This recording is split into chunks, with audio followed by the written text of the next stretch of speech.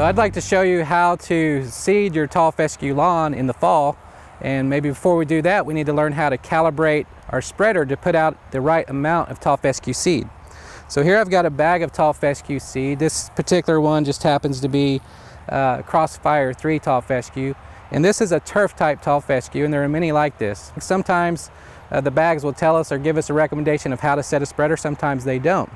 So I always say the easiest thing to do is if you have a spreader with a particular name brand and you buy a seed of that same particular name brand, it's going to tell you how to set your spreader up for that seed, and that's probably the easiest way for a consumer to do this. However, that's not always the case. So what I have here is actually two different types of spreaders.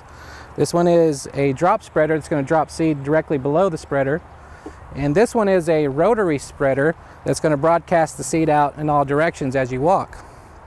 And so either of these can be used. A rotary spreader is usually more useful if you've got a large area, because it's going to broadcast the seed out maybe as far as 5 feet or 6 feet to your right, 5 or 6 feet to your left, so you can cover 10 or 12 feet strips at a time.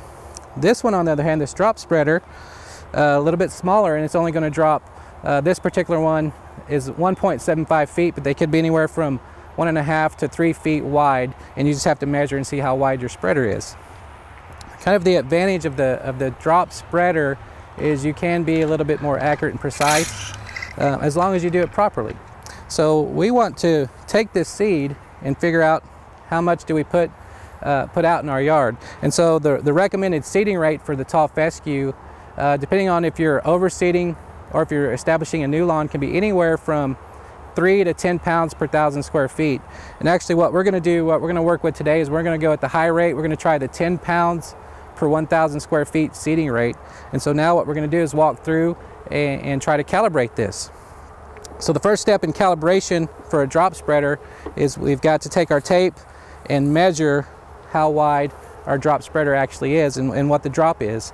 And you really have to notice that the drop spreader obviously has 2 wheels, and so it's not wheel-to-wheel coverage necessarily, but it's going to be a little bit inside of those wheels. So take note of that. So when you go one direction and turn around, if you stay in the same wheel track, you're actually going to have skips. And here you see where we went one direction to put the seed down, turned around, came back the other direction to put seed down. And if you don't watch your wheels carefully, you might create these skipped areas where there's no seed applied to the soil.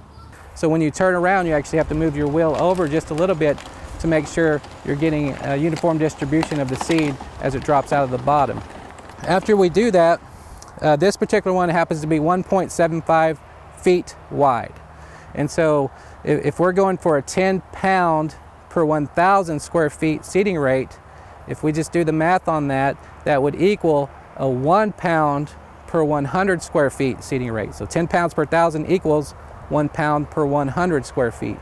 So now that I know that, and now that I know I have a 1.75 foot wide spreader, if I do math, I can calculate that I need a 57 foot long test run. And that's because 57 feet times 1.7 feet, the width of my spreader, equals 100 square feet.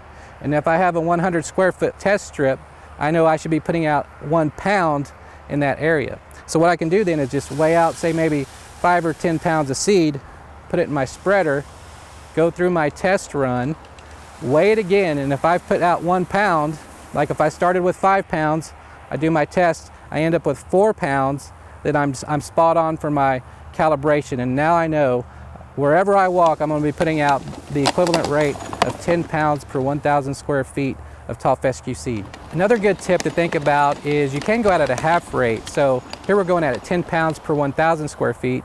We could go at 5 pounds per 1,000 square feet, calibrate our spreader to that, and then actually go in 2 directions, like go north and south, east and west, and that helps to ensure uniform coverage. We hope you enjoyed this video. It's part of our Oklahoma Gardening YouTube channel. You can also find even more videos on our OK Gardening Classics YouTube channel. And join us on social media for great gardening tips, photos, and discussion.